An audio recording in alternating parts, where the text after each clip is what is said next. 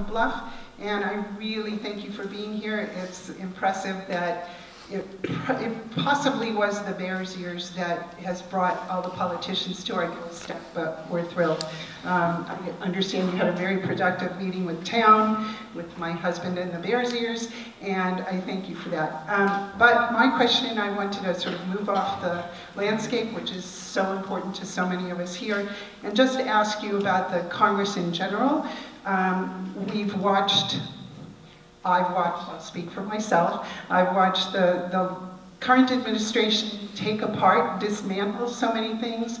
I would like you to comment on something positive that Congress is doing on either immigration, healthcare, or climate change, instead of just hearing what we can't do or we're not doing. Thank you. Can I take a little liberty with your question and expand a little bit some of the good things that we're doing? And I love the question, and thank you, because I want you to know that if not careful, a lot of my life is negative, right? I just spend a lot of time in a really negative environment, and so I try to put a positive spin on things. And a couple of things I want to tell you about that were not on your list, and then I'll try to address your list. Let me go back to this opioid legislation for just a minute. It's a huge problem in our country. And when we were in the majority as Republicans, one of the things that we got to do was preside on the House floor. And they would pass that around. They would delegate that to different members. And so one evening I had the chance to preside on the House floor. And can you imagine how cool that is? You've seen the State of the Union with the big flag back there, and there I am up there, right? Who would have ever guessed? Not my mom. And we were debating these opioid bills. And the Republicans, the debate went something like this. The Republicans would stand up and say, and we had to debate all 67 one at a time. Republicans stood up and said something along the lines of, these are really good bills. We've worked hard on these, and we'd like to thank our Democratic colleagues for their help on these bills. We hope you'll support the bill. And then they sat down.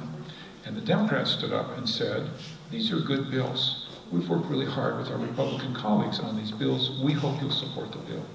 67 of these bills went through with near unanimous support, and then over to the Senate and then signed into law by the President. Here's my question. Have you read anything about that? Right? And that's the problem.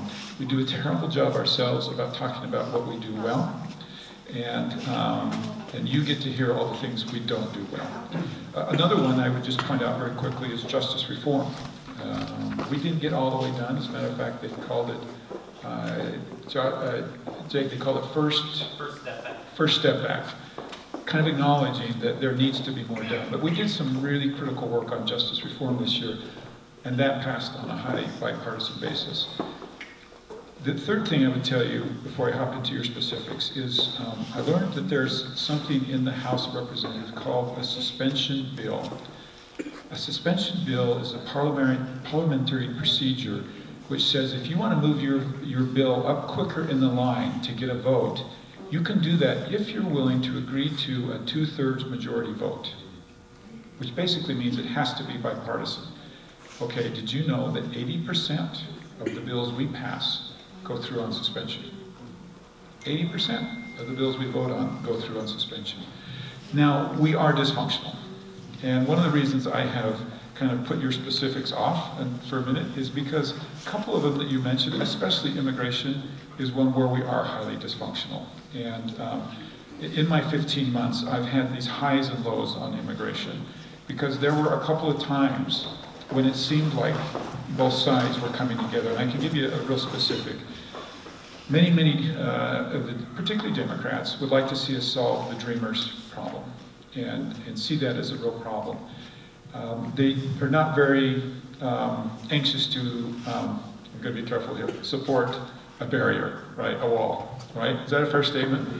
Many Republicans are quite anxious to support a barrier/wall, but haven't been highly supportive of the Dreamers.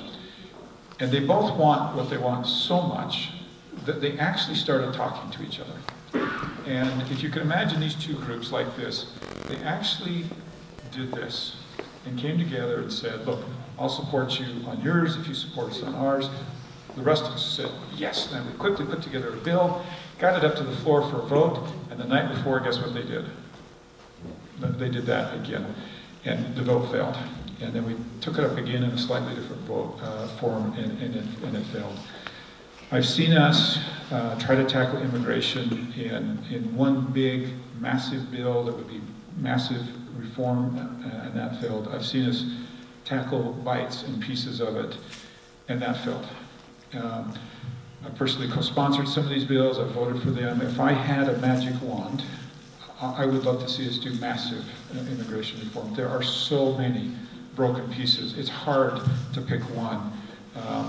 But let me just give you one really good example of a broken piece that we don't talk about as much. We have a program for highly skilled workers here in the United States where people can come over here on what's called a highly skilled visa. Many of these people have been in our country decades. They've now had children that were born in the United States. That works really well unless you're from either India or China. The reason why is we have caps on how many of those people can apply for green cards a year. And so if you are from India or China, it would take you as many as 70 years to get that. And you would think we could fix that, right? And we haven't been able to fix even that. That bill had like 150 co-sponsors, and we couldn't fix that. I'm optimistic. It will be interesting to see now with the Democrats in control of the House. I do expect to see something like a Dreamers bill come before us that's not tied to other things, and we'll see if that can pass. And I don't mind telling you and admitting that this is one issue that does get caught in political agendas. I wish a couple of weeks ago when we were into the shutdown and the president wanted so desperately his $5.7 billion, I wish that we would have used that as a point to say, okay, you can have your $5.7 billion, but we want, right? And I think they could have named almost anything, right? But that didn't fall apart. So we haven't made a lot of progress on that. I will tell you, we are starting to have more and more discussions about the climate. This is a really interesting topic. I believe Republicans have really failed in articulating that we do care about the environment. We don't do a good job about talking about it in the Republican Party. And I want you to know, I think Utahns of all stripes, both Republicans, Democrats, Independents, really do care about the earth, and I think we're conflicted about what to do about it, but I think they care. And I've taken this as kind of a personal challenge to figure out how to help Utah have a voice on environmental issues. One of the things that I'm really proud of, if you're really bored one night and want to Google Provo Clean Air Toolkit, you will see what we put together in the city of Provo. And in essence, what it does is it breaks down into groups, everything from individuals to families to churches to schools to government, and it lists what they can do to improve air quality in Utah. And it actually gives them some things that are attainable, right? Does that make sense? And really proud of that, and heard the other day that there's actually going to be a statewide version of that come out that will give us kind of all a template of what we can do towards that. I had a really interesting conversation with what he used to be the chair, now he's called the ranking member, because when you switch from majority to minority, that's the title change. And he's the ranking member of a committee called Energy and Commerce. It's a committee that would specifically deal with climate issues. And he kind of had the same conversation with me about how, as Republicans, we've dropped the ball in articulating and defining a message. And he said, you know, we got together, and are you all going to be shocked? In this Republican group, there was not one climate science denier in this group of congressmen, not one. The question is, what do we do about it, right? And actually, I think that's a pretty good step for us to get to that point. And he articulated these points that he wanted the committee to pursue. And I added one to it. The one I added to it was education. He had innovation, preparation, conservation, and adaptation. And the thought is, look, there's a lot we need to be doing with innovation on this. There's a lot we need to be doing with conservation. There's a lot we need to be doing, in my opinion, education. I have found with Utahns, the more they're educated and understand the impact of their actions, the more willing they are to change. those actions. I'll give you a really quick example. The little plastic bags we get at the grocery store. Really, it only takes explaining to somebody, how difficult those are in landfills, and you do a much better job about using other bags. But a lot of that's simply education. I'm taking much longer to answer your question, but I really had some strong feelings about it. You had one more category. You had Immigration, healthcare. Health